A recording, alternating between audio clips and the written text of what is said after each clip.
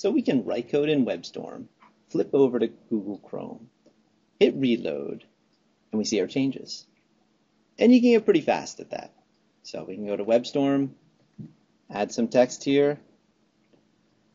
It's also fun for other reasons. Save it with Control-S, Alt-Tab or Command-Tab, flips over to Google Chrome, or your last application. And then there's another keyboard shortcut for reloading, Control-R or Command-R on Macs. There we go. And this was the way developers programmed for a long time. And it works, you can get fast at it, but there's a better way now. You can now program, code your HTML, other things we're going to learn inside WebStorm, and have the changes happen live, right on the Google Chrome web page next to it. So let's set that up. Let's go back to WebStorm. And we're going to go to the View menu and go to Live Edit. Now when you click that, you might be prompted here, if you don't already have it installed, to install the IDE, or JetBrains IDE support for Google Chrome.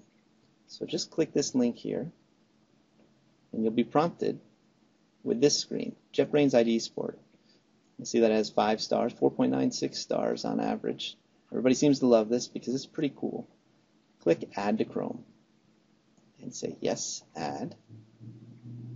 There we go. Now we have our JB tab. We can close this now, and the only thing is we have to restart WebStorm. So let's close WebStorm. Yes, we're sure. Let's reopen it.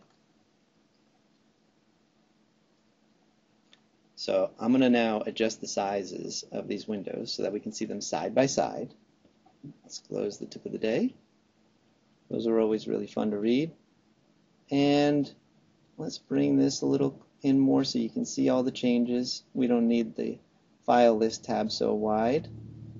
And let's bring Google Chrome over here. And now when we make changes, like for the, instead of I like Ucode so much, you see that when just being in this section highlights the section of the web page. Now I can change it to love. And you see, it changed it to love.